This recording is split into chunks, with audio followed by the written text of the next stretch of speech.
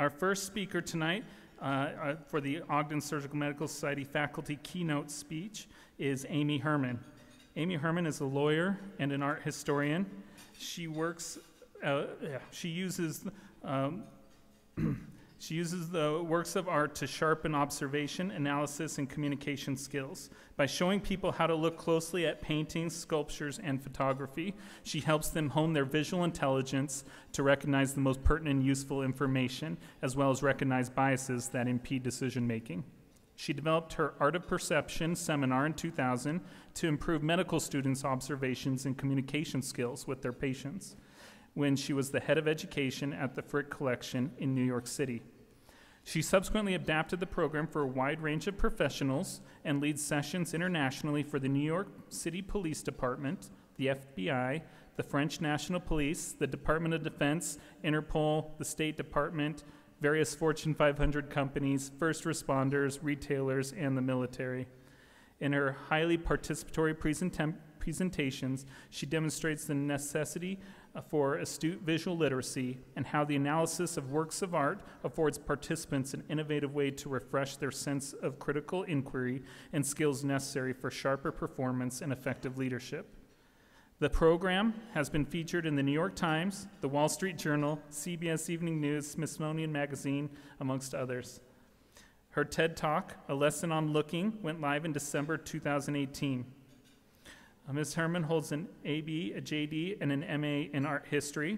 Her book, Visual Intelligence, Sharpen Your Perception, Change Your Life, was published in May 2016 and was on the New York Times and Washington Post bestseller list. Her second book, Fixed, How to Perfect the Fine Art of Problem Solving, was published in December 2021. We want to please welcome everyone, our Ogden Surgical Medical Society faculty keynote speaker, Amy Herman.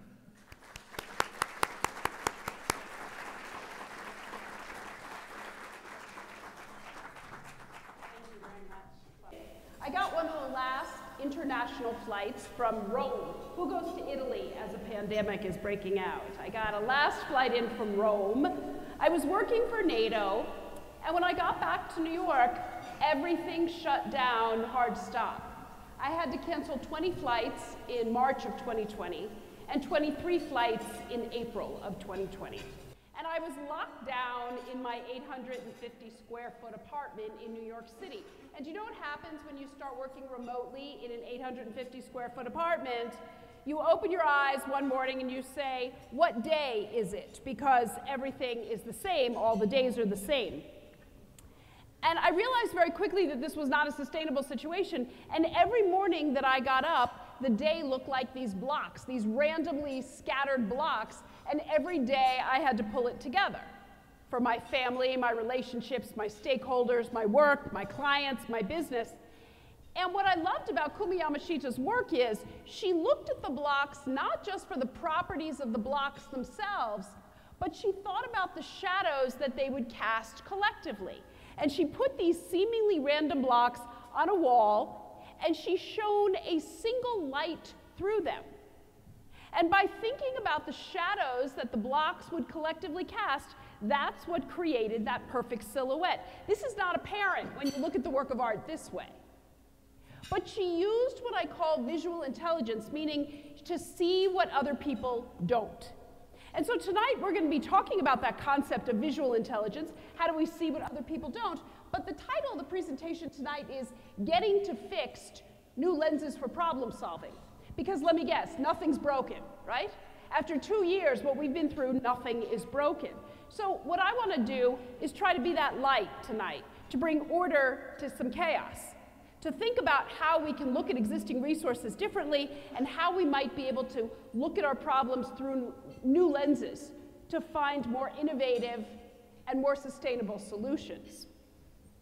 So I thought it was appropriate while you were eating to show you some pot roast. So the reason I'm showing you the pot roast, some of you may be familiar with this tale, but a young couple got married, newly married, and the husband wanted to make his family's famous pot roast for his new wife.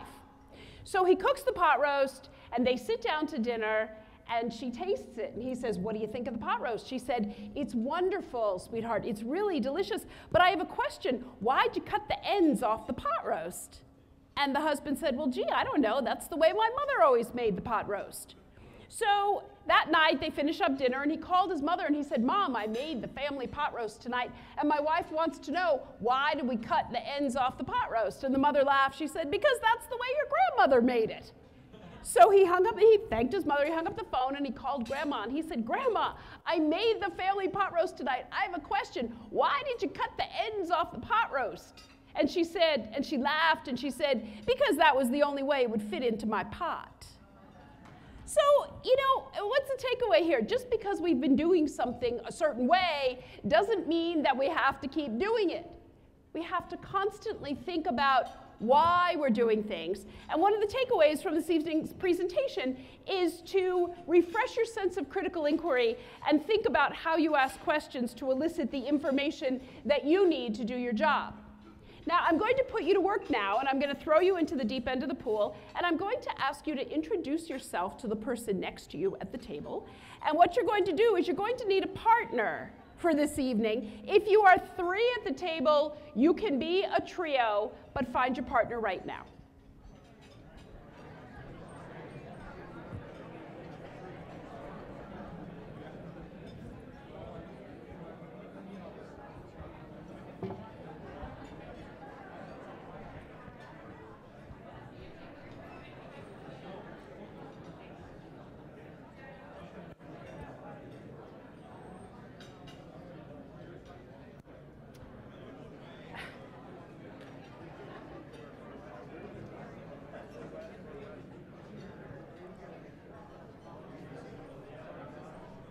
All right, everybody now know their table mates.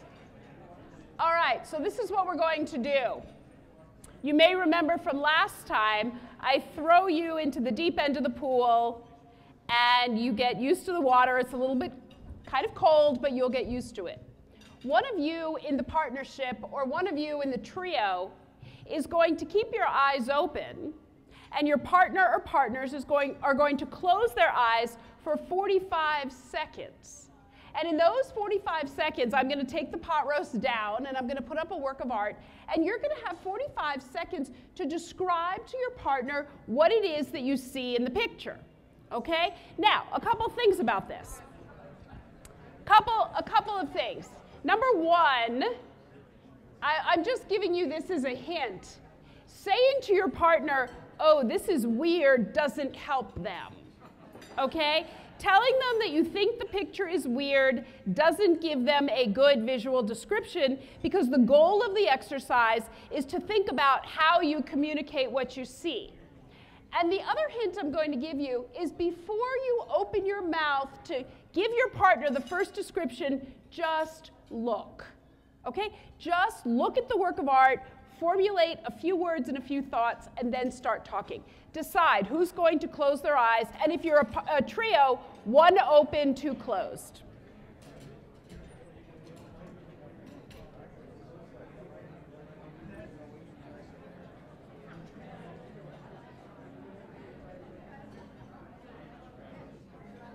All right, ready? I realize the arithmetic is difficult. 3 and 2, or 2 and 3. If you are a trio, 1 person's eyes are open, 2 are closed, and if you are a partner of 2, 1 open, 1 closed. Half the room, shut your eyes. Okay? All right, describers, you have 45 seconds to describe the following slide. Ready, go ahead.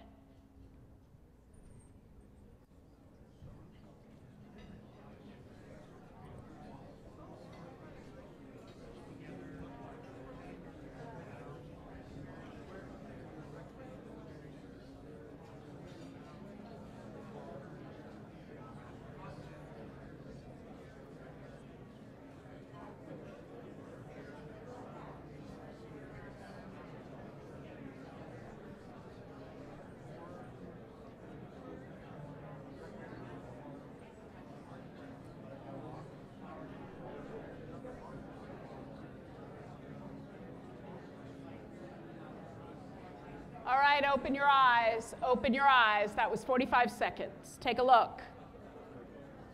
Did you do okay? Here's the key. Here's the key to this exercise. I don't know how many of you recognized it right away. You were looking at 6 boxes of frozen food with the labels taken off. Okay, so it was 6 boxes of frozen food. And out of curiosity, how many of you said the word asparagus? Raise your hand. All right. How many of you said lima beans? Good. How many of you said raspberries? Good. How many of you said blueberries? Okay, who said corn? And who got the elusive cantaloupe pieces? Anybody get that? Ah, there you go. Now you may be thinking, who cares? He got the cantaloupe. Very good. Very good. What you were doing is you were looking at 6 ordinary boxes of frozen food, and they're stacked artfully in this very colorful photograph. So tonight is about looking at ordinary things and seeing extraordinary attributes. How do you look at things out of context? How many of you get down to brass tacks and talk about the actual vegetables themselves?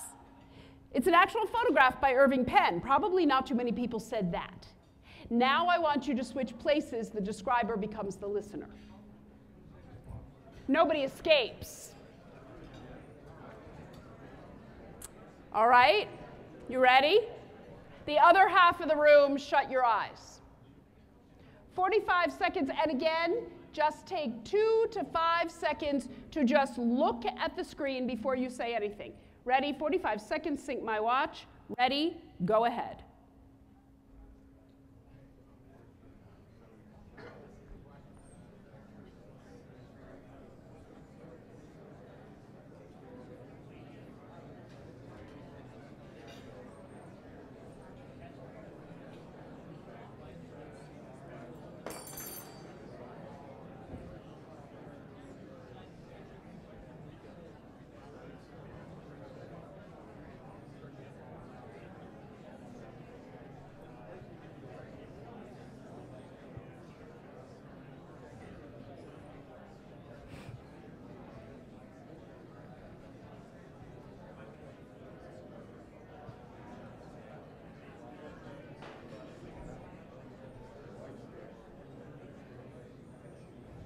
All right, open your eyes. Take a look.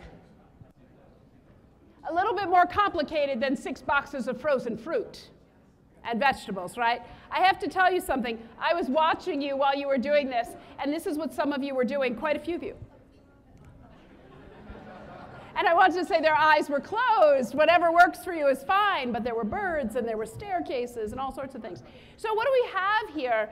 We have a lot more visual information. You have a staircase with an ornate stair railing. You have a woman, we can see her backside, she's carrying a bag. There's a sign, she looks like she's walking from underground out into the outside. There's a sign that's not in English, it says Subida. And we have, now I'm from New York, pigeons, but you could call them anything. They're any kind of bird flying away. It's a lot of information, and describers realize very quickly, I can't do everything in here in 45 seconds. I can't do it. So you did what you do every day. You prioritized the information because somebody was relying on you. You took the information that was in front of you. You had to decide, what do I need, what don't I need? Somebody's relying on me, and I have to give them the most salient description because they're relying on me to get a visual image in their mind to understand what I see. This is what we do every single day. So now I've thrown you into the deep end of the pool. Now we can really dive in further. So I show you an image that needs no explanation. But the reason I put it up there is because I had a very dear friend named Ahmed. He was a zoologist, and Ahmed's specialty was elephants. And I learned more about elephants in 20 years than any layperson really needs to know. But the most important elephant that Ahmed said, always talk about the elephant in the room, because if you don't, it will stomp on you and kill you. So I'm going to just spend a minute or two talking about the elephant in the room that's right here. We need to stop camouflaging the toll that COVID has taken on every aspect of our lives.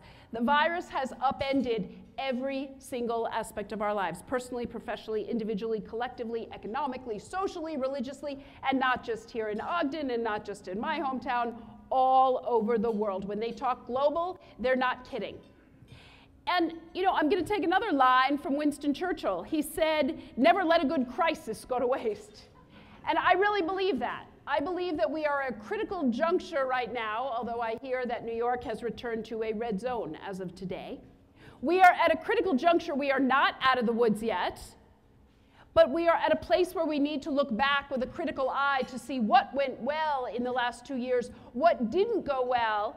And every single one of you in the room can talk about one silver lining that happened in the last 2 years, whether it was personal, professional, you learned about your family, your own capacities, your ability to work remotely, and we need to bring those forward with us and turn those into gold. The elephant in the room, it's really very important, and I've also, for myself and for my colleagues and my clients and my business, I say this is not a time to survive, this is a time to thrive. We need to come out of this better than we went in, and I hope I can give you some tools tonight to do that, because this is what's happened to our country. Literally and figuratively, everything we know has been turned upside down. And you know, I keep hearing about the new normal, the new normal. I have terrible news. There is no new normal.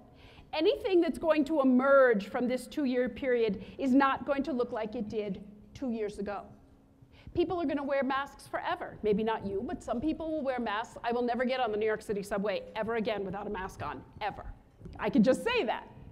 I will never get on a train that is so crowded with people that I have to, you know, squeeze my way in. I'll never do that again. The new normal will not look like our world, our normal of 2 years ago, and that's okay.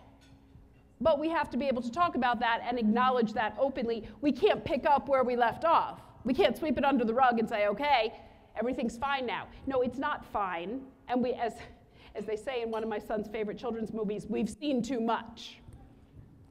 So if you need a visual reminder of what has happened in the last 2 years, I'm going to give you one from the art world. I'm showing you a work of art by the British artist Cornelia Parker. Now, before you tell me the woman has too much time on her hands, bear with me, I promise it's relevant. So Cornelia Parker built the shed that you see on the left. She built it in her studio, and I don't have a shed in New York City because we don't really have backyards in New York City. But I grew up with a shed in the backyard, and I know what goes into it, all the stuff that you don't want to have in the house, but you think you need and you're going to use for the outside. With the help of the British Army, Cornelia Parker then moved her shed to a field near the studio, and she filled it with explosive devices. And then again, with the help of the British Army, she detonated them. Now again, I promise she doesn't have too much time on her hands. So then Cornelia Parker then went into the field and she picked up all the pieces of the exploded shed and their contents, and she brought them into her studio. And they were burned and charred and distorted far beyond recognition, and she had to repurpose, reframe, and rethink each of those pieces to create the sculpture on the right. And the sculpture that she built is called Cold Dark Matter. And I was lucky enough to see this sculpture when it was originally at the Tate Britain in 1992. And I am so overjoyed to tell you that this Monday I'll be in London, and it's back in London. I get to see it live again. But I have to tell you that when I walked into the gallery, I don't like to read labels initially. I like to rely on my own sense of observation.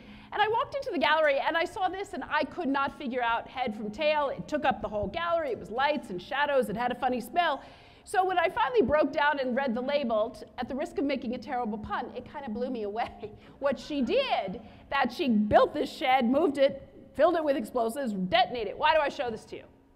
Well, first of all, I know that this is not, I'm cognizant of the fact this is not a fully functioning shed. It's something better and something different. And in her initial shed, she had a single light that illuminated the inside of the shed, and the artist decided to put a single light back into her sculpture, not knowing the dimensions and the shadows that it would create. Why am I showing this to you? Because every shed that we had has been blown to smithereens, and it's time to start putting them back together. It's time to start rebuilding our sheds, fully recognizing that our sheds will not look like what they did 2 years ago. Now, why do you have to put your shed together for any reason? Why am I giving you this mandate? Because this is not an option. Now, let me tell you what I've learned in the last 2 years. Any image you want to find on the internet, you can find it, including a deer in the headlights. You can find anything you want. And I realized very quickly when I took that last flight in from Italy in February of 2020, I was a deer in the headlights. I was delivering presentations. I was training people all over the world. I was at NATO, for goodness sake, in Italy. And I came home, full stop, no more traveling, no more going anywhere. And I was the deer in the headlights. I thought, what am I going to do? What am I going to do? I have a business to run. I have a child to raise. I have bills to pay. How am I going to do this? So when NATO called in March and said, would you replicate your training virtually? Would you do it remotely for people from 29 different countries? My first response was, no, I don't do that. But my second thought was, you don't say no to NATO. So I decided, I said to them, you know what? If you're willing to go with me, I'll give it a try. I'll put together a remote presentation. I don't know how it's going to go, but I'll give it my best shot. Well, they pushed me to the end of the cliff. Then they pushed me off, and I flew. If I could do a remote presentation for people from 29 different countries, English was not the first language for the majority of them, and we had a grand old time. I could do it for anybody. But there are 3 things that I've taken with me over the last 2 years. I've learned many lessons, but 3 that I've brought with me that are going to help me moving forward when it comes to problem solving, both existing problems and new problems, and I want to share those things with you. The first one is to stop, look, and listen. To pause. We were so busy before the pandemic going from point A to point B that we never stopped long enough to see if something was broken. We never stopped long enough to see if there might be a more efficient way to do what we're doing. If you look at this slide that I'm showing you, it's the largest equestrian sculpture in the United States. Outside of Irving, Texas, the horses are standing still and the water is moving. That's counterintuitive. That's not the way it's supposed to be, but those horses are standing still and the water is moving. The journalist Frank Bruni wrote a beautiful piece about the power of a pause, and this is what he said. A pause is when passions cool, civility gets oxygen, and wisdom finds its wings. Passions cool, civility gets oxygen, and wisdom finds its wings. We need to pause. We've had a forced pause for the last 2 years. And we've been forced to take note of things that we couldn't do before because we didn't have time. You need to incorporate the pause daily. And I'm not talking about meditating. I'm just talking about stopping to look and to listen to think if there might be a better way to do something. The second thing I took with me was it reminded me back when we were traveling back in 2018, I saw this work of art at the Guggenheim in Bilbao. And once again, I walked into the gallery and I didn't read the label and I thought, what on earth am I looking at? This is a very large work of art by a woman named Joana Vasconcelos. She's a Portuguese artist. She's a tall, imposing woman, and she makes tall, imposing sculptures. And I was so taken with her craftsmanship, she made each of those mirrors. She welded them and she soldered them together, and I was so taken with the detail of the mirrors that I homed right in on them, and I was checking out my hair, looking at my lipstick, that's what you do when you look in a mirror. And I never stepped back long enough to realize that together the mirrors comprise a Venetian eye mask. I never saw that because I was so focused on the details. And a year later, I'm flipping through a catalog of Vasconcelos' work, and I see this, and I say, oh, that's what that was. Now, other than being a little bit humiliated and feeling a little silly as an art historian that I missed the big picture, but for some people, especially in medicine, missing the big picture is dangerous. And we need to take the time to reconcile the big picture, our overarching goals for a patient or for research, with the small details. They're equally important. When people say, oh, I'm a detail person, I say, well, that's fine, but you also need to be a big picture person. And when we get so in the weeds, so laser focused and micro focused on those little details, because that's what you do when you get good, you lose the big picture, and I really believe it can be dangerous. So we need to take this time to reconcile the big picture and small details. And the third concept, the third big concept that I took with me, came from a friend of mine at the FBI, and he introduced me to the concept of festina lente. Festina lente, it's Latin for make haste slowly. Again, counterintuitive. I love these things that are oxymoronic. To make haste slowly. That's what the Biglin brothers in this painting are trying to do. The Biglin brothers are in a one-paired oared shell, and they're rowing on the Schuylkill River. You can see their opponents behind them in the red boat. What do the Biglin brothers want to do? They want to cross the finish line before anybody else does. They want to win the race. But if they don't slow down to make sure that their oars are in perfect synchronicity, and if they don't slow down to communicate with each other that one has a cramp in his arm and one has to take over the rowing, everything's going to fall apart very quickly. We need to practice festina lente. We have to slow down to speed up, because you may cross the finish line first, but if you don't do it right, you have to start all over again. And there's a theme here about slowing down during the pandemic. None of us had less work to do, but time became this kind of squishy parameter. The day didn't end. Everything went on. Things remotely don't have the same parameters. So we need to practice festina lente. So I want to give you a visual illustration of what I want to do tonight. And to do this, I found this project in Southeast Michigan. I want you to think of your work as this barn. The owner of the barn, she loved the barn. It was beautiful. It had structural integrity, but she was worried about its future. She was worried about climate. She was worried about inclement weather. She was worried about what would happen if the barn ever became derelict. So to help her, she called in a design team. Katie Newell, an architect, came in with her design team, and this is what they did. They maintained the structural integrity of the barn, and they took out a perfect acute angle from foundation to roof. And the project was dubbed the Secret Sky. And the idea was to bolster the barn and let light in a way so that you would see the barn differently than you did before. And this is the result. Quite stunning, isn't it? It marries the barn to the landscape in a way that was impossible before. You can see the barn and the sky and the landscape right through the structure, and it still has perfect integrity. But what I found most interesting about this project, as I do about most things when I look at them from another angle, is what Katie Newell and her team did is they didn't just think about the orientation of the barn from east to west. They thought about it at sunrise. They thought about it at sunset. They thought about it in inclement weather.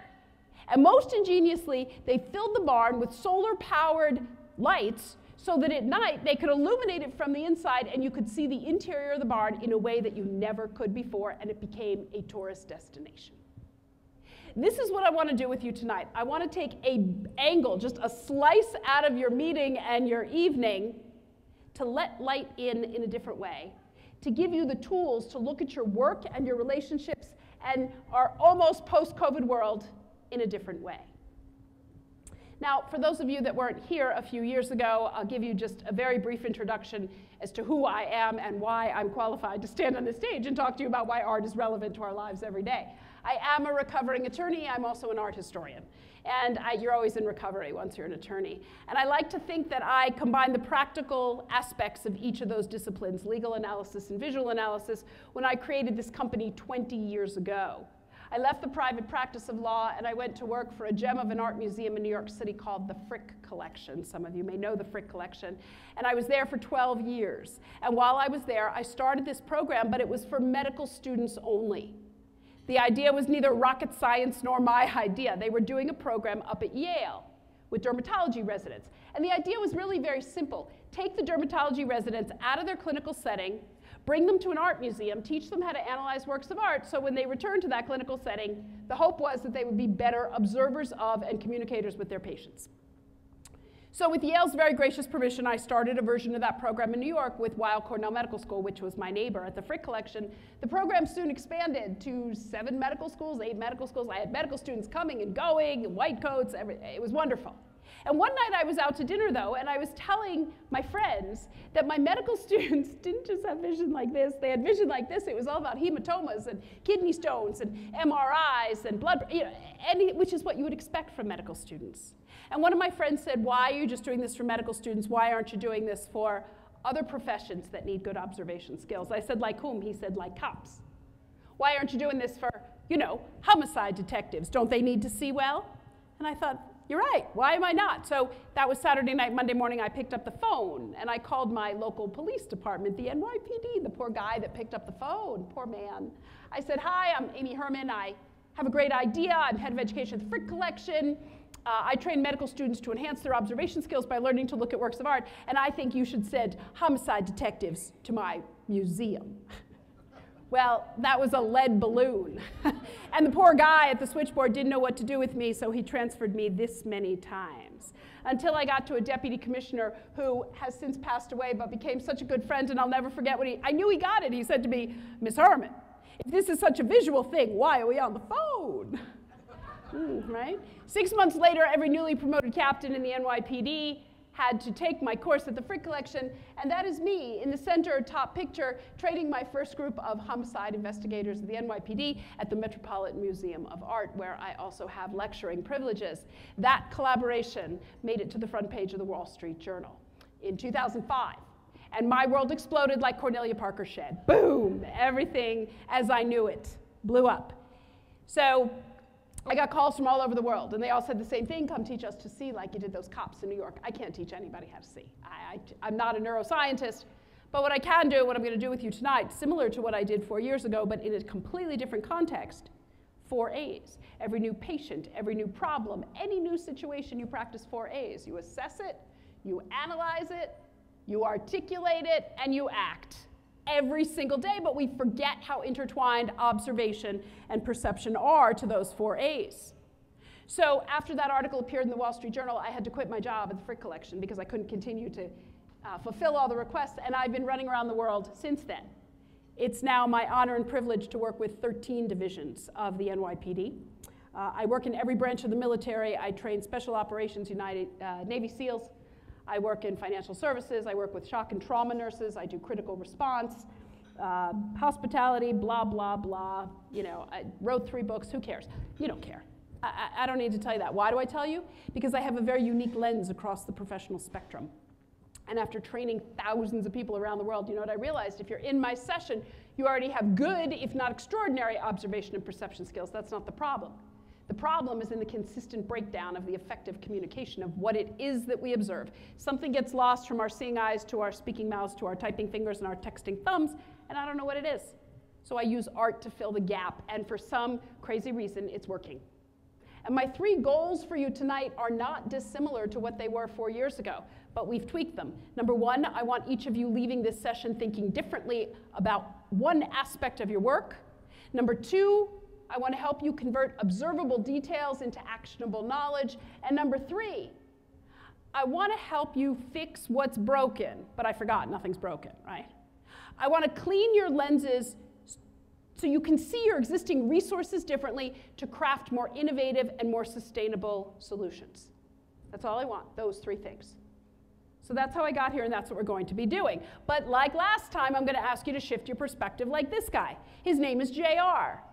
Why do you even have to shift your perspective? Because I know you don't look at art for a living. Nobody I work with looks at art for a living. JR shifted his perspective to make this self-portrait. I think it's brilliant. It's called Self-Portrait in a Woman's Eye, Kenya 2009. You probably guessed that.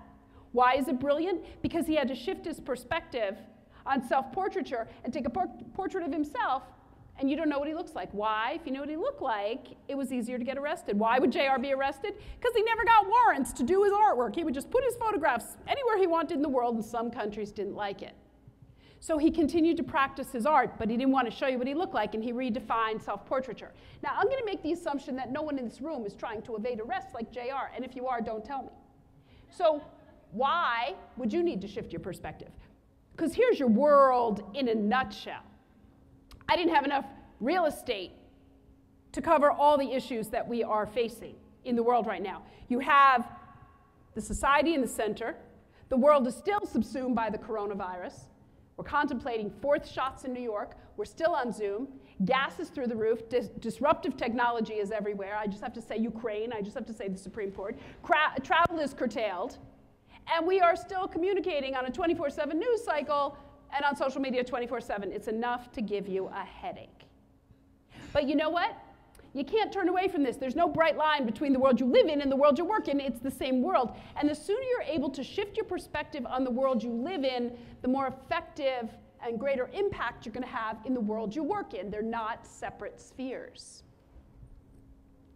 And the truth is, you don't have the professional option of looking the other way. As much as we don't want to face what we don't want to face, you have no choice. This cover of the Arts and Leisure section of the New York Times was tailor-made for me. It was about looking at art. Can art look the other way? And they turned 10 paintings around so you see the frames on the back. You don't have that luxury, and truthfully, neither does art. You can't look the other way. This is not what you can do when you don't want to go to work. Dora Maar's photograph. We don't have that option. I wish we did. Some days you really want to, but you can't.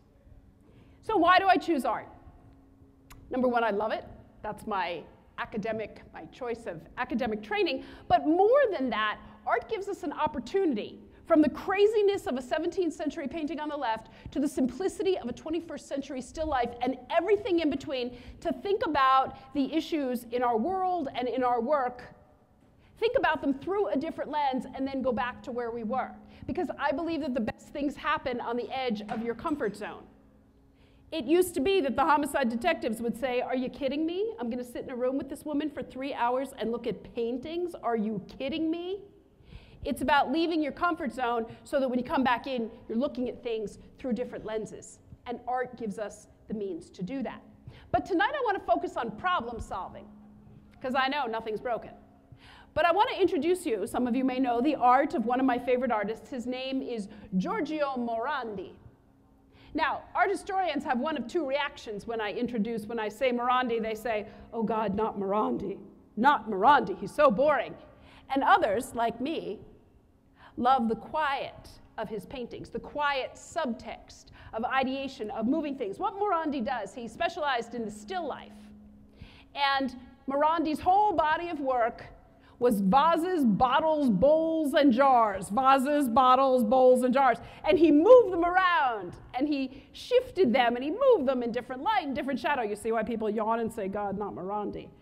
But I love his work because it took me years of looking at his work to understand that it really wasn't about the vases, bottles, bowls, and jars.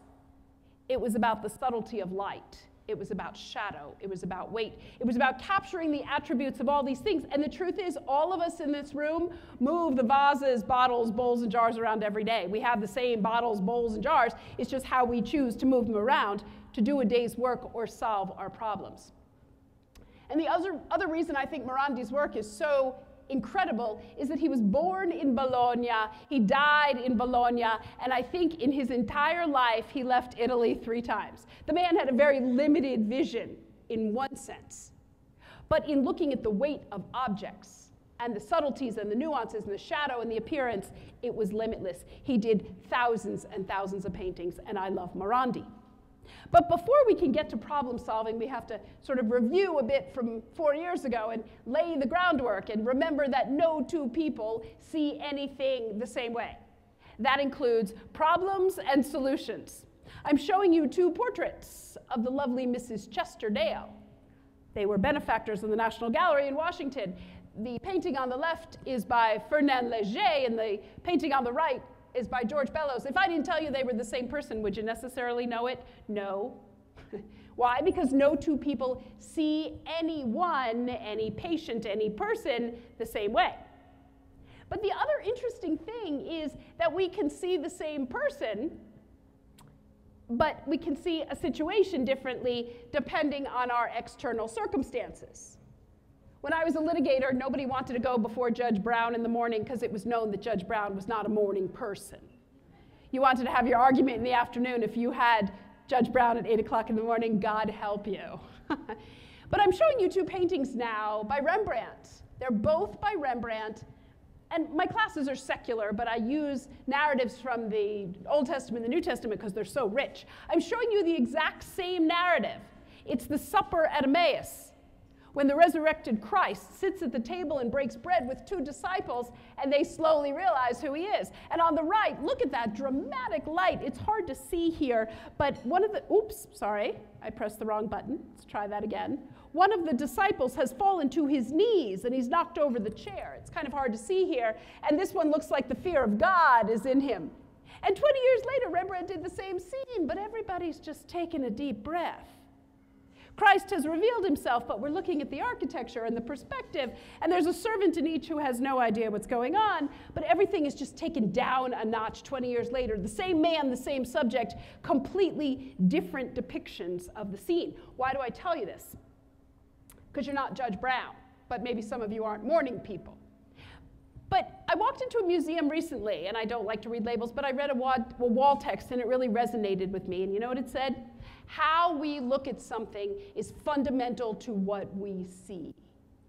How we look at something is fundamental to what we see. So your external circumstances have a lot to do with how and what it is that you see. We're not all Rembrandt, but give yourself some room. But when it comes to problem solving, you need to shift your perspective. Why? Because there's never just one solution to a problem. And it behooves all of us to get multiple perspectives because quite selfishly, multiple perspectives make for better decision making. So I'm showing you a painting by Richard Estes of 4 people having their coffee and dessert, smoking their cigarettes, having their coffee. But you never think of looking down on people having dessert. It's just sort of a foreign angle. But why do we have to shift our perspective? Because the ground has been shifting under us for 2 years. The ground has been shifting under us, and every day I'd have to wake up and regain my balance. You're looking at a photograph by Cartier-Bresson. Where are you? What's happening? Are you dizzy? Are you at the top of the stairs? Who's on the bike? And what the pandemic has done, shifted the ground under us, and we constantly, now I don't drive, but I'm going to admit I'm in a car a lot, and that with GPS, I don't even know how to use a GPS when it says recalculating. Recalculating. I'm fascinated by that. The GPS recalculates based on where you are. Fascinating, says the New Yorker who hasn't driven in 25 years. But the ground is shifting, and we have to constantly be recalculating. And this is called, in my world, situational awareness. Situational awareness has 2 forms, short-term and long-term. Short-term situational awareness is, where am I right now at this minute? How did I get here? Who's around me? And how do I get out safely? And how would I articulate my circumstances should something go wrong at this minute? Long-term situational awareness, we are aware of a problem, but we haven't wrapped our head around its solution yet. So the picture that I'm showing you, some of you may recognize, Pulitzer Prize-winning photograph from the New York Times, September 2013, Nairobi, Kenya, the Westgate Mall. This woman came into the mall. Do you have Williams-Sonoma out here in Utah? You know Williams-Sonoma is the cooking store. This woman went to a Williams-Sonoma kind of store in the Westgate Mall, and whether her short-term situational awareness because of maternity kicked in, she knew that the counter at which they were going to work was fortified by a wall and had another counter behind it, so that when the Al-Shabaab militants came in and commenced their massacre, she knew that she could take her children, hide between those 2 spaces, and she sang to her children for 5 hours. She sang for 5 hours, and they survived. 68 other people did not. And when I read the aftermath reports, when I read the intel reports of what happened at the Westgate Mall, it was fascinating. People found shelter in air ducts. Who knows where an air duct is in a shopping mall? People hid in stoves and ovens and closets. We don't know where those spaces are in a shopping mall, but their situational awareness kicked in, and 68 other people's did not because they died in the massacre. So we need to ask 3 questions in situational awareness. Any problem we have to solve, where are we? This is what I taught my son when he took the subway for the first time. Ask 3 questions. What do I know? What don't I know? And if I had the opportunity to get more information, what do I need to know? What do I know? What do I see right now? What don't I know? Identify what's missing. What don't I see? Who's not here? How do I get downstairs if I can't use the elevator? And the third question, if I had the opportunity to get more information, what do I need to know? You don't have to know everything you don't know. Home in on what you need to know. But one of the things where I differ with a lot of my colleagues is the idea of distractions. People say, focus on the end of the road, focus on the prize, get through. No, I believe that you need to take distractions into account because there are too many red herrings in the world. I'm showing you a painting by Carrie James Marshall called Untitled Gallery. What is it? It's a single black woman. It's a figure. She looks like she's posing for a photograph. And there are spotlights behind 2 works of art. We can see the frame of one to her left. and she has short hair, and she's wearing a patterned sweater, and she has a different patterned skirt, and she has yellow fingernail polish and a white ring and big white earrings.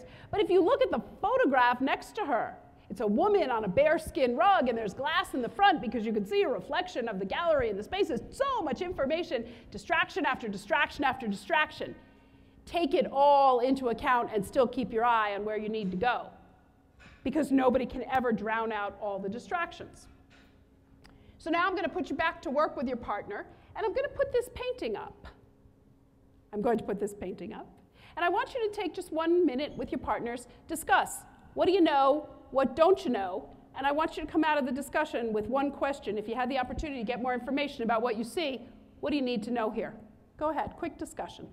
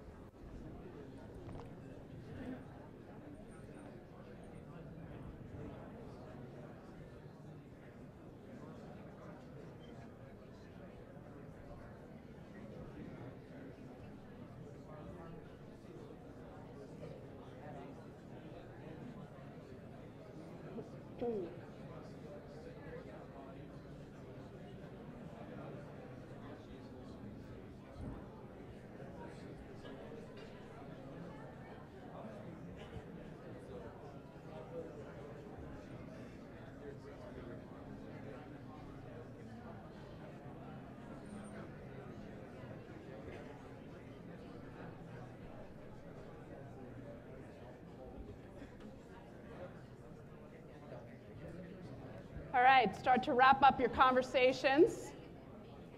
So, you know what's fascinating? I was watching all of you, as I'm always watching you.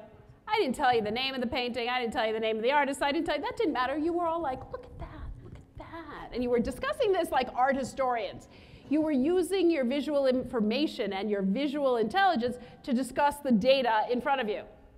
It's almost irrelevant who painted this. Now, just by show of hands, how many of you mentioned the needlepoint purse that the woman on the right is carrying? How many of you noticed the purse? Good.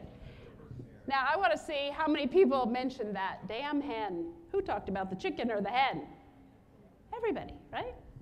So what do we have here? This is actually a very complex painting. You have a background, a middle ground, and a foreground. You've got some rural buildings. You've got barns and a house.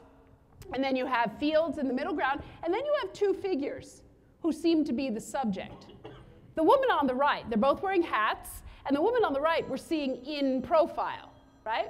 We see her double chin, we see her hat with a hat pin, and she appears to have a fur-like collar and a coat, and then there's that needlepoint purse tucked under her arm that might suggest some kind of monetary transaction is going on. And then you have the person who we see in three-quarter view in a green jacket, dressed very differently than the person on the right. And I'm going to refrain from identifying gender because A, I don't know, and B, it really doesn't matter, but it might not be male, female, in between, outside, doesn't matter. I don't know what the gender is of that person, and I'm not going to try to identify it, wearing a hat, holding the hen, the bantam hen, in a rather possessive kind of way. And so the question, you know, the one thing, if you had the opportunity to get more information, what do you want to know? What's the relationship between these two people? What's the subject of the transaction? What's the deal with the hen? Who owns the farm? There are so many questions that you could raise here. But the interesting thing is when people tell me, oh, they're talking this, they're talking that, nobody's mouth is open. Notice that? Nobody's mouth is open, and I'm going to give you a real-life scenario. Have you ever pushed the button for an elevator, and the doors open, and there are two people in the elevator, and you know that the minute before those doors open, those two people were fighting. They were having a fight. Do you know that feeling? And you're like, I don't want to get into this elevator. But how do you know that? It's their body language. They say, oh, tension in the elevator. No, it's not tension in the elevator. It's using your visual information to say these people were just having an argument, and it's really hot in here. How do we take our visual information and use that template? What do I know? What don't I know? If I had the opportunity to get more information, what do I need to know? When it comes to problem solving, it's a brilliant little template. and I got it from the CIA. Their open source document is called The Psychology of Intelligence Analysis. Let me tell you, I tried to read it every night. That was my assignment, better than Ambien, truly. But there was one chapter on perception that gave me that three-prong model, and I won't lie to you, I use it all the time. But what this involves is a kind of agility that all of us need, not only as a result of the pandemic, we should be more agile anyway. I'm showing you two works of art by the artist Umberto Boccioni, and I'm showing you two works from 1913. One's a sculpture, one's a painting by the same artist. He can depict motion in lots of different ways. I'm not asking you to be an artist, but I'm asking you to think about agility in two ways. Number one, expressing your talent in more than one way, because truly that's what the times demand of us now. We have to wear a lot of hats. And number two, give your colleagues and the people that work with and for you the opportunity to rise to the occasion and be agile themselves. Why? Because that's how better teams are built. It's tempting to pigeonhole people and say, well, Sarah's really good at gathering data, and John's really good at research, and Xavier's good at, I don't know what Xavier's good at. Give them opportunities to be more agile and to do other things. Because should one of those people leave your team, if you don't give them that opportunity, there's going to be a gaping hole that they leave. And so to solve the problem, give people other opportunities to be agile. And I want to give you a visual illustration of agility, and no, you're not looking at a head of broccoli. So let's just say, without giving away my age, I am too old to take red eyes. Okay, I'm just too old, but there are times in my life I have to get from point A to point B, and I have no choice. Like I'm leaving the hotel at 4:45 tomorrow morning. Not quite a red eye. And there's an unwritten rule on a red eye: don't talk to anybody before 7 a.m. Just don't do it. Just give everybody an opportunity to get whatever sleep they can. So I'm taking a red eye from the West Coast to the East Coast, 5 o'clock in the morning, and we're flying over the Ozarks, and the pilot, of all people, picks up the PA at 5 o'clock in the morning, breaking the rule, and says, hey, folks, it's pilot here in the cockpit. If any of you are sitting on the right side of the plane and can lift your shade, you'll really have a beautiful sight. And I thought, you're waking me up to look out the window? And this is what I saw. This is what I saw over the Ozarks, and I am forever indebted to that pilot because he introduced me to one of the most beautiful concepts. It's not even a work of art, it's Mother Nature's work, and it's called crown shyness. What crown shyness is, when certain species of trees get to a certain height and a certain place in their growth, you know what they do? They get out of each other's way, and they form these exquisite patterns for a very practical reason. If their leaves and branches get all entangled with each other, everything beneath them will be deprived of sunlight and die. What's the analogy for leadership? Get out of each other's way. You're all good at what you do, you're seasoned, you're respected. If you don't get out of each other's way, everything beneath you is going to die. And I've had some very interesting responses to crown shyness. One group, actually, it was a group of shock and trauma nurses, said to me, you know, when you get out of each other's way, you have better opportunities to create clarity. You can actually talk about things. But my favorite happened this week. I was at a financial institution in New York, and one of the managing directors said, in this bank, you lead, you follow, or you get out of the way. He said, but you know what crown shyness teaches me? Maybe getting out of the way is the best way to lead. Think about stepping back, doing what you do well, and giving everyone around you some air. But again, that takes agility. But tonight I told you I want to focus on problem solving. I want us to think about what's broken, but I want to shift your perspective on what's broken to think about the artwork of Stephen Young Lee. This is his final product. He incorporates the brokenness into his works of art. And they have their own beauty. And as I've seen so much brokenness over the last 2 years, I've changed my own perspective. Let's not sweep our mistakes under the rug and say, no, no, no, let's just move on to successes. Make the brokenness part of the solution. That is the underlying concept of kintsugi. For those of you that are not familiar with the Japanese ceramic process, Japanese ceramicists and artists, they make bowls and vases. They make the stuff from Morandi. They make bowls and vases and cups, and it is inevitable that some of these are going to come out broken or asymmetrical or imperfect. And rather than throw the flawed pottery away, These ceramicists gather the broken pieces and they fill them in with gold and silver and platinum lacquer. And you know what happens to these pieces? They become more precious and more valuable than had they been perfect in the first place. None of you are professional potters or ceramicists. You may do it as a hobby. But that doesn't mean I can't ask you the question, how are you practicing kintsugi? How are you fixing what's broken in your departments, in your practices, in your offices, with the resources that you already have? Because we are coming out of a pandemic now. This is not the time to bring in far-flung, we don't have the time, human or financial resources to bring in these far-flung ideas. How can you look at what's available to you at your fingertips?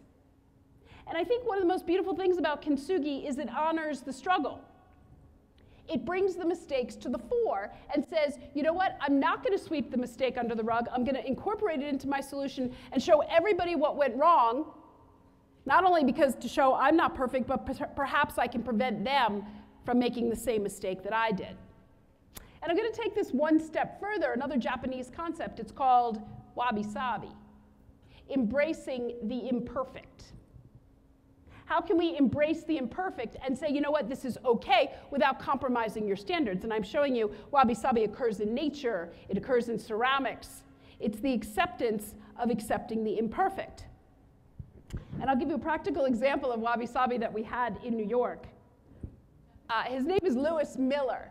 Lewis Miller is floral designer to the stars. And he makes these six-figure, I mean, you can't get flowers from Lewis Miller. He's booked a year and a half in advance. And he makes these gargantuan installations of flowers for parties. And he was really started to feel kind of empty because the party would be over. And yeah, they could give the flowers to hospitals or, you know, rehabilitation centers, but he felt that they were going to waste. So you know what he did? They gathered up the flowers and they put them all over New York City and called it Flower Flash. And they'd fill garbage cans and surround hydrants and put them around statues. And it didn't matter if the dog peed on it or somebody threw their garbage in the garbage can. There was a level of imperfection that made it even more beautiful. And there were no demands. And there was nobody yelling at Lewis Miller, get my flowers right. We were lucky to have the flowers on the street in the first place. Nobody's going to yell at them, at him. Flower Flash. But what does it mean for you? You're not floral designers. It means looking at ordinary things, like the photographer Eric Kogan, and seeing the extraordinary. Looking at things that you see every day through a new set of lenses. Here's another one of Kogan's photographs. I just love it. I just love it. Seeing things, not necessarily detritus or pollution, but just seeing everyday things through a new set of eyes. Another artist that I want to talk to you about solving problems was Irving Penn, the photographer. He's a 20th century photographer who took the frozen food, you know, the first image that you looked at with your partner. In 1948, Irving Penn created this suite of photographs. He built a wall, he built two walls. He made a corner like this, and he invited 50 famous people, the Duchess of Windsor, Martha Graham, E.B. White, Louis Armstrong, you know, for art, sciences, authors, and he invited them to pose in the corner. And he created these portraits, and guess what they're called? Portraits in a corner. Or the corner portraits, if you're on the inside. But here's the weird thing. Who wants to pose in a corner? It's confining, it's unnatural. Not a single subject that he invited said no. People brought props. They got all dressed up. They brought chairs, their pipes. And you know what they did? They expressed themselves in a creative way, and it made this really beautiful set of photographs. Why do I tell you? Because every single person in this room has been literally or figuratively backed into a corner in their professional lives, maybe in your personal lives, but we won't go there. Everybody has been backed into the corner. And I know that the goal is, when you're backed into a corner, to get out. But I'm going to give you one more call to action when it comes to being backed into the corner. What can you do while you're there? What can you do while you're backed into the corner to shift your situational awareness and say, this sucks. I need to get out of here, but what can I do to improve the situation? Because we all know full well we're going to be backed into a corner. And let me give you a heroic example that happened in New York City at the beginning of the pandemic. Before we had vaccinations, we had morgues on the street. We had people dying. Thousands and thousands of people were dying in New York City every day, and we ran into a critical shortage of PPE. Hospitals, nursing homes were going through PPE at a rate they just could not keep up. And one of the biggest problems happened in critical care centers.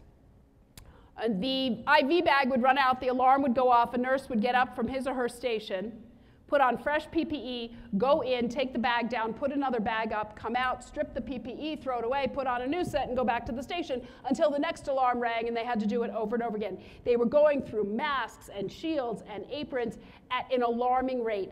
And somebody had the brilliant idea to move the IV poles into the hallway. Move the IV poles into the hallway, so the alarm rings, the nurse gets up, no change of PPE, goes, takes the bag down, puts a new one, goes back to the station, no change of PPE. Is it a long-term sustainable solution? Not really, because you're missing contact between the nurse and the patient. Is there a chance that the IV poles can be confused? Is it going to cause a safety hazard in the hallway? Possibly. But to solve the problem while you're backed into the corner, let's bring the IV poles into the hallway so nobody has to change PPE, and it became a model across the country. It started at Montefiore in the Bronx. It was an underserved hospital, absolutely inundated with critical care patients on ventilators, no vaccines yet. Solve the problem. And you know what the resource was? Extra tubing. Montefiore doesn't have a lot. They had extra tubing. And all they had to do was stretch the tubing from the ICU out into the hallway.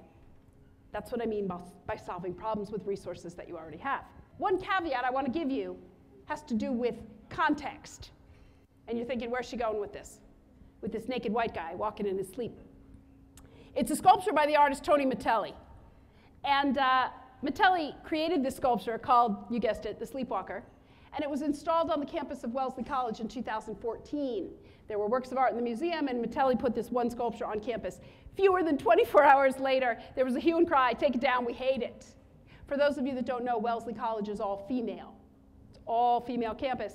The women hated it, they said. It's frightening, it's scary, it's triggering, it's reminding us of sexual assault, take it down. And much to my relief, they had a town hall meeting, and the director of the museum and the president of the college decided to leave it up because taking it down amounted to censorship. You can't take down things just because you don't like them. But here's the interesting thing. When Metelli's sculpture finally came down, its next stop was on the High Line in New York, the most photographed selfie there ever was. People stood online. I went there. They were giggles and laughing and selfies, and they were kissing the white dude in his underwear. And at Wellesley, not so much. It's all about context.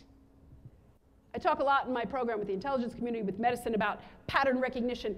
Pattern recognition is so important because you're calling on your experience, you're calling on your work, but the caveat is don't let pattern recognition evolve into patterns of expectation. Everything has its own context, and you need to call on that context, and you need to articulate it.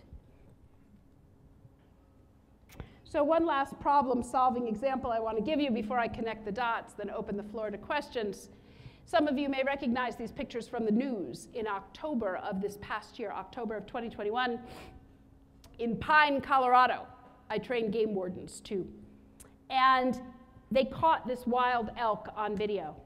And once you get over the absurdity of this situation, you realize how very sad it is. This one elk, when it was young, came in contact with human pollution. It got a tire lodged around its neck, and then it grew antlers, so it couldn't dislodge the tire.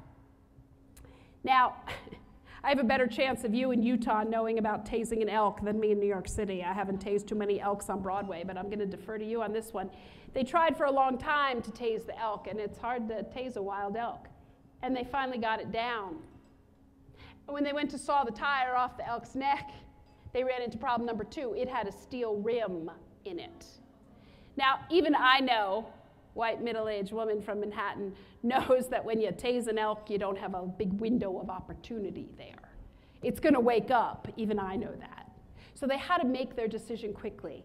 And you know what? The decision was brilliant, and I think the takeaway was even greater. They shaved off the antlers, pulled the tire off. And the reason they did it in the first place is the game wardens were worried that there was going to be a laceration from the tire, and it was eventually going to kill the elk, or scenario B was that another elk was going to see the tire as a threat and kill the elk. So they wanted to get the tire off. So they ended up shaving off the antlers. Elk woke up, ran away, grew its antlers back. Happy end of the story. What's the takeaway for you?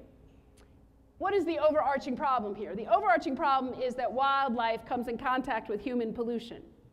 In our lifetime, that is not going to be solved. As aspirational as it is, and as much as I like to think that wildlife is not going to come into contact with human pollution, it's not going to happen. So in this case, they had to make sure that perfection is not the enemy of good. There are times that good has to be good enough, and I bet every single one of you, if any of you are parents, you know that as parents, good just has to be good enough sometimes. There are times when you have to staunch the bleeding. There are times when you have to put a Band-Aid on and say, you know what, I can't solve this problem. I'm going to do what I can do, and I'm going to move on where I can make a bigger difference. Don't let perfection be the enemy of good. And I'm not saying not to strive for perfection. I'm saying make the judicious decision when you can't get to perfection, to let good be good enough, and here's the hard line, this is pot calling the kettle black, and then let it go. It's a really hard thing to do, but we have to practice it. I lied, there's one more story. So some of you may recognize the works of art that I'm showing you. These are by Christo and Jean-Claude. They were romantic partners, they were husband and wife, and they were also artistic partners, and what their thing was to wrap things. Their whole art career, they wrapped in the upper left-hand corner the Reichstag in Berlin. They wrapped the Pont Neuf in the center. They hung up the gates in Central Park in 2006. That's the Valley Curtain in California. And in the lower right, they wrapped an island off the coast of Italy. Really cool stuff. They raised their own money. They overcame all kinds of environmental hurdles. And I love Christo and Jean-Claude's work. Jean-Claude died in 2009. And Christo's last project was to wrap the Arc de Triomphe in Paris. And he and Jean-Claude worked 50 years. It's a Bulgarian artist. He wasn't even French. And you know, you don't mess with the French, especially if you're not French. You don't mess with them. And so Christo's last project was to realize the wrapping of the Arc de Triomphe. And the project was delayed twice. First, because some rare species of birds decided to build a nest the first year, and he wasn't going to disrupt the environmental harmony. And the second year was pandemic. And then very sadly, last spring, Christo died. And I was so upset, but his studio made the decision to go ahead with the wrapping of the Arc de Triomphe. So posthumously, they were going to realize Christo's dream. And I said, COVID be damned. As an art historian, I said, I want to see Christo's last project with my own eyes. I don't want to see photographs. I want to see it because it was a once-in-a-lifetime opportunity. There is never going to be another Christo project. So my family didn't stand in my way, and the next pictures you're going to see are mine. I went to Paris, and this is what I saw. And it was absolutely spectacular to see this iconic arch wrapped in this silvery blue fabric. And when I got up close, it was like a woman's dress with a belt. I mean, I spent 4 days. And the thing about Christo's projects, they're always ephemeral. They're usually 10 days to 14 days, and then they come down, purposefully. I say this with the greatest humility. The French National Police are my client, and they escorted me to the top. So I got to see Paris. It's always raining in Paris, but who cares? You're looking from the top of the Arc de Triomphe in this, with the red wrapping, and you're seeing the Eiffel Tower and the Champs-Élysées. And I'm not exaggerating when I tell you that it changed my view of my work and what I do and how I see art. And then I came down and I took pictures at night. And then, of course, it stops raining the next day. As they unwrap the Arc de Triomphe, the sun comes out, they open it up to traffic. And my last night, this is what I saw, and I knew that it was time to go home. Why do I show this to you? Because what I realized, the reason it had such an impact on me is because I said, you don't mess with the French and you don't mess with their Arc de Triomphe. I mean, this is Napoleon commissioned this thing. It's true to the heart of every French person. And this Bulgarian artist came in, solved all these problems, raised the money, wrapped it, unwrapped it, and he was dead the whole time in the ground. There is no problem that is ever completely insurmountable. Nothing is so difficult. There's nothing that can't be changed. Nothing is immutable. And when I came home, I was just bursting at the seams about what I saw in Paris over 4 days. And my family, my poor family, had to hear all about it. And as a gift for me last year, they bought me a little gold Arc de Triomphe to wear around my neck. It's my little superpower to remind me that there are no problems that can't be solved. Blah, blah, blah, blah, blah, blah, blah. been looking at art for an hour and 15 minutes. I said, I want you to leave thinking differently about one aspect of your work. What are the things you're going to take away? Number one, things are going to go wrong. Okay, let's just admit it now, but if somebody handed me a donut right now, I'd eat it very quickly. We need to understand the consequences of our observations and convert observable details into actionable knowledge. Number two, I hate to break it to you, you can't fix everything. You want to believe you can. Glenn Taylor found broken cups and saucers in his mother's attic, and he tried to fix it with barbed wire. It didn't work. But the artist Tati Freitas, she's from Brazil, and she took broken furniture and she repaired it with lacquer and acrylic. It may not be your taste, but it's functional. Decide what you can fix. Decide what has the potential to be fixed. And be brave enough to say what you can't fix and get rid of it. Delegate it to somebody else, get rid of it, and focus your limited resources on where you can make a difference. Look for common ground. I don't need to tell you the world is the most divisive place right now. And we haven't even gotten today's election results yet. The world is so divisive. Look for common ground. I'm showing you an American painter on the left and an Italian sculptor on the right. They never met. You don't need an art degree to see how similar they are.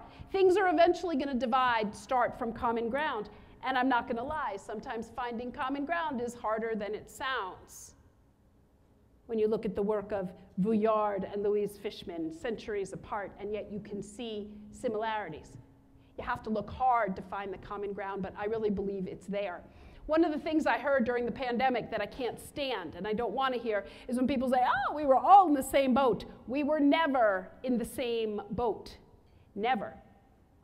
We had different resources and capabilities and strengths and weaknesses before the pandemic. The truth is we were all in the same storm. But now, as that storm starts to abate, we need to acknowledge and say again, we are still not in the same boat. And we have to acknowledge that, yes, we've all come through the storm, but recognize some people have suffered grievous loss in this pandemic. Some people got COVID and were completely asymptomatic. I mean, it runs the gamut. Nobody was similarly situated and in exactly the same boat. There is no doubt that the world is still upside down. It is. But I really do believe we are at a critical juncture now to look back, to be able to look forward, to be able to ask better questions, to put new lenses on to solve the problems. Because you know what? Nobody can see around corners, but I have news. There's something else. There's a new variant. There's another pandemic coming. There could be anything, and we need to have more arrows in our quiver. I kind of see the world as the controlled chaos of the work of Julie Meritou, one of my favorite painters. She uses all kinds of media, paint, pencil, pastel, ink. But it doesn't have to be this controlled chaos. But don't strive for this, because you're going to come up short. Nobody's life is ever going to be this symmetrical. And you know what? Asymmetry is okay. Because you have to remember not to let perfection be the enemy of good. Now, for those of you that are old enough to understand this reference, this call is coming from inside the house. Okay? The horror movie that the killer is inside the house. Nobody's telling you to do any of this. Nobody's telling you to take these steps, to think about creative solutions and being innovative. It has to come from inside of you. You're going to make mistakes as if I have to tell you that. When I was 11 years old, I wanted to go to the Whitney Biennial. I liked art back then, and I went with my father. And I was all grown up. I was going to go to the ladies' room all by myself. So I asked this guard for directions to the ladies' room. The guard was a sculpture made in 1976 by Dwayne Hansen. My family has never let me forget it, that I asked the stuffed guard where the ladies' room was. Learning to laugh at yourself and your mistakes and make them part of the solution, that's another way to solve a problem. Probably my favorite work of art in this presentation, Tables Rising by Jennifer Odom. It's standing sentinel in the Mississippi River on the banks of New Orleans. I schlepped all the way out there to get pictures of this. It's 7 tables stacked on top of each other, rising up against adversity and guarding against post-Katrina floodwaters.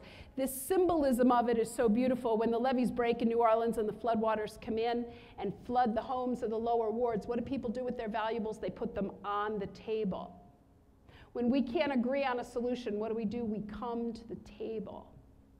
This is a reminder that we need to take affirmative steps to affect positive change. This doesn't happen on its own. You can't sit back and let it wait to happen to you. You need to be the problem solver. You need to see the resources with new eyes. This is about looking for new sources of light.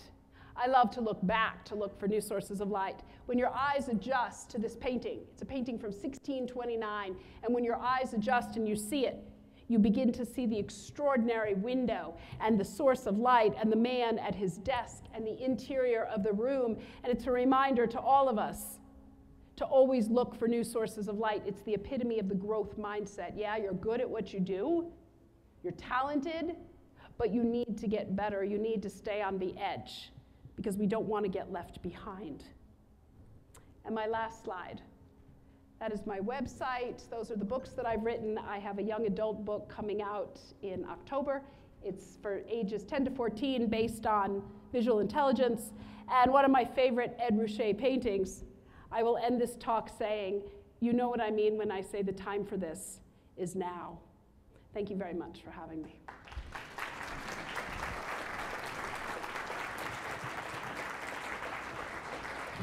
Now, thank you. I would be happy to take a few questions for a couple minutes, and then I'm going to be signing some books in the back where the books are. So if any of you would like a book, they're back there. And if anybody has any questions, I'd be happy to take them. If you have a question, come up to the microphone, which I'm not doing right now, just because the people streaming online won't be able to hear you. So please come to the microphone. Anybody? You used all your energy to do the exercises. More than a question, I had a thought. There was a lot of moments that really got to me, but especially when you're talking about the Japanese art, the kintsugi. Kintsugi. Okay, I'll stand back here. We're going to be We're separated competing, here. yeah. But oftentimes, with my patients, they'll oftentimes come in, have injuries. Sometimes we can get them better. Sometimes they're left with permanent problems. And I just love that visualization of sometimes these can actually add value to you as a person, add value to your life, instead of just looking at it as I'm a broken pot. Maybe you can turn this into a positive thing. I love that visualization. I couldn't agree more. I may have told you this, but I have just passed the 7-year mark of cancer survivorship. I was diagnosed in 2014, and I'm fine. Thank you. Thank you. That's not why I tell you. I tell you because nobody has more physical scars than I do. I had 7 operations. I had 16 sessions of chemotherapy. I had rounds of radiation. I'm covered in scars, and after learning about kintsugi, that's my kintsugi. All those keloids and cuts, and it's who I am. And when they offered plastic surgery to straighten it out, I said to the doctor, why? So anyway, yeah, kintsugi is valuable, and it provided a new lens for me to see my own healing. Any other questions? Here's one. Sure. Thank you for coming. We appreciate that. Welcome. 2 questions. One, yes. What for you, for example, going to other organizations and teaching them how to see, how long is a session with you typically? And then the other question, if yes. you can answer, I need to know the name of the painting of the 2 figures with the chicken. Oh, it's a Grant Wood. It's by Grant Wood. Yep. I'll give you the exact citation and where it is, but it's by the guy who did American Gothic, with the fork, that same artist. Very American in its own way. So to answer your question about duration of sessions, I really defer to my clients what kind of training. I usually have a meeting with them about what issues they have, what difficulties they're having, what they hope to get out of the session. For example, when I work with special operations teams, I have them in a museum. We go on a day that it's closed because they can't be identified, and I have them for 6 hours. I don't know who's more exhausted at the end of that day, me or them.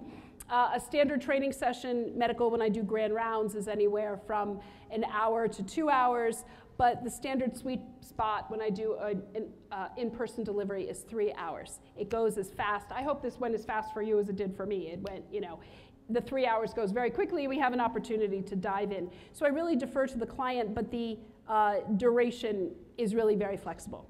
I have all day in London on Monday with the client, all day. I'm very excited about that. So, yeah, because you know what? There's no dearth of issues here. I have a huge archive of works of art, and we always have lots and lots of issues to discuss. Any other questions? There's one.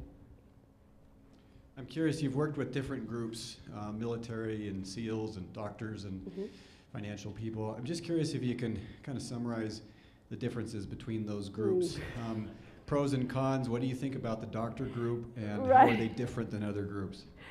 I can start with an overarching observation because medical students and working in medicine was my very first group, and I'm indebted to them for taking a chance on me. Doctors don't like to be wrong about anything. And you know, in my first couple of groups, after I started training the medical students, we started bringing in doctors from the hospital, and we started bringing in specialties. And you know, I really had to contain myself because they would start to talk about the artist and Tiepolo and the role and the Renaissance, and I'd have to say, you know what, that's not the point here.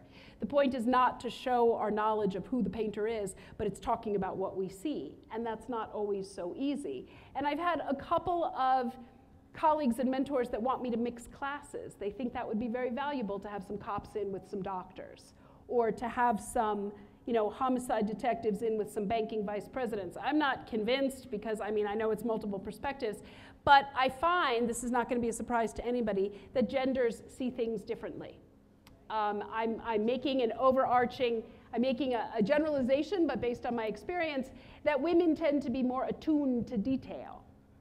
But men, again, overarching, are very good at getting the big picture. And so, you know, depending on professions, when I'm with people in law enforcement, it's always, where are we right now? Their situational awareness is so keen at all times. I always joke with them, it's about real estate. They always know exactly where they are. So, yes, the groups definitely differ. But what I try to keep constant with all the groups is we're going in at ground zero on knowledge of art. There is no knowledge of art that's needed for this program, and in fact, I prefer not to have it. Because I don't care if it's Monet or Manet, that's up to me to decide what we look at. It's about the substance of the data, it's not who did it. So yes, the whole reason I wrote my first book was I was getting all these responses of how people were using art from across the professional spectrum, and I thought, we need to share this. So it's a good question. Any others? Anything? Well, if you're too shy, I'll be at the table in the back if you'd like to ask me. So, I was just going to say that I remember back in medical school in Cleveland, we were talking about this at our table. I think I did a course in the museum, the Cleveland Museum of Art, that was very similar to this. So you might have had an influence on me even back then. So. It's very nice to know they have, but you know, Yale was really the start, and then the Frick came in, and they've been popping up all over the country. I've started some of them.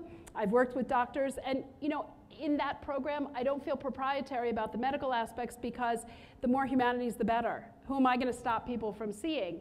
I don't have an issue with that, and it really warms my heart when I hear that there are medical humanities programs looking at art around the country. So, well, thank you very much. Thank you again. Let's give her a round of applause. Thank you.